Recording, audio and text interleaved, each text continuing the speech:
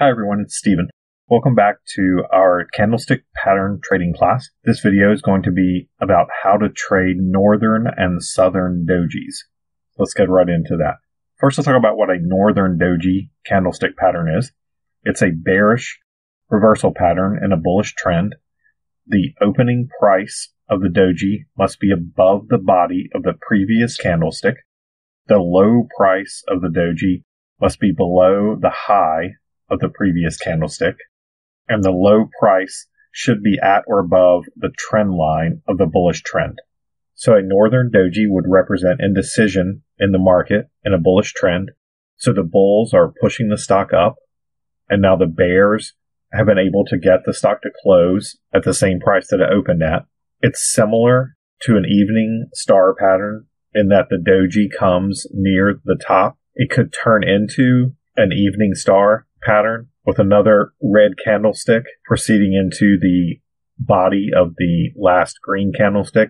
But if you don't get that, maybe you get a couple of more dojis with this pattern, all of which would be bearish for the stock. So basically this is an indicator that you should pay attention to a stock if you're long at these levels and to possibly getting short at these levels. But you don't want to get short a stock unless there's confirmation by further candlesticks. Now let's talk about the southern doji. This is a bullish reversal pattern in a bearish trend. The open price must be below the body of the previous candlestick, and the high price must be above the low of the previous candlestick. The high price should be at or below the trend line of the bearish trend. Again, this is a reversal pattern. It has less power than the northern doji, because at an indecision point in a bear trend, the market could easily turn lower and keep going further south. But if you're short a stock in a bear trend, the southern doji is a candlestick you want to pay attention to. And again, if there are multiple dojis that show up at this point, you want to be on particular alert for the stock or the market to change trend and head back up in a bullish reversal. So you have both the southern and the northern doji telling you there's indecision in the market. Again, the northern doji is the more powerful of these two dojis, and the southern doji is the less powerful, but still should be a warning indicator to you to pay close attention to your stock, maybe tighten up your stops if you're short a stock in the bear trend here. Let's look at a couple of northern and southern dojis on some charts. Let's use this daily chart of Micron for an example of a southern doji. Here you have the stock in a downtrend on a daily basis. We have our first doji with the open and closing price off by only 4 cents on April 25th. And then another doji shows up on May 2nd with the opening and closing price only off by 2 cents. And remember, with the doji, a couple of cents in price is okay. We can still call that a doji. And in combination with these dojis, which would give us some warning that the trend may be reversing, we have the MACD, which is making a new low. And so the MACD turns at this point and crosses over, and that would be your buy signal around May 8th. And you're getting confirmation with some green candlesticks.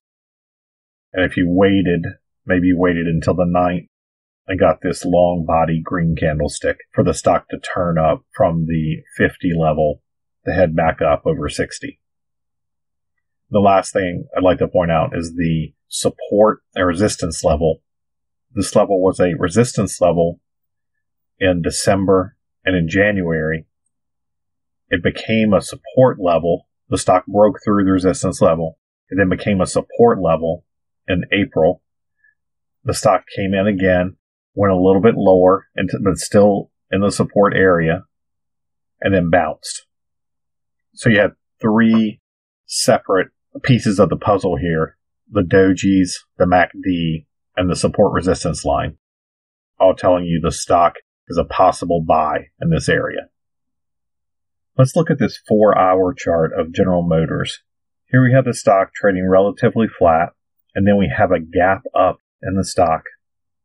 From the 37 level, the stock gaps up to 41 with a nice long body green candlestick, You have some nice green candlesticks here. You start to get some spinning tops, another green candlestick to continue the bull run, and then a doji here at 44.25. And you get a second doji at the 44.79 to 84 cents range. And then what's interesting about this doji, the second doji, is the two bearish red candlesticks, which we could combine if we used our blended candlestick.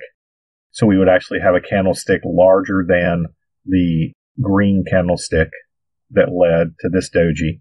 And at the same time, we have the MACD, which has been at a low level throughout the entire chart, spiking and crossing to the downside at this point.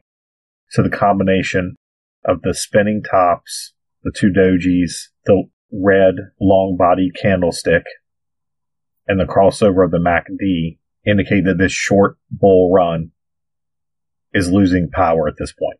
And then the stock falls back from the 45 level down to 39. So that's an example of a northern doji and using it in combination with technical indicators and other candlesticks.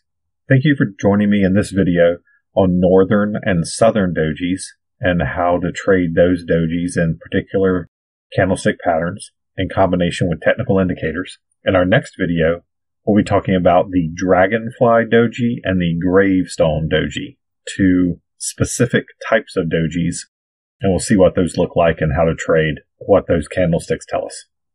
I look forward to seeing you in the next video.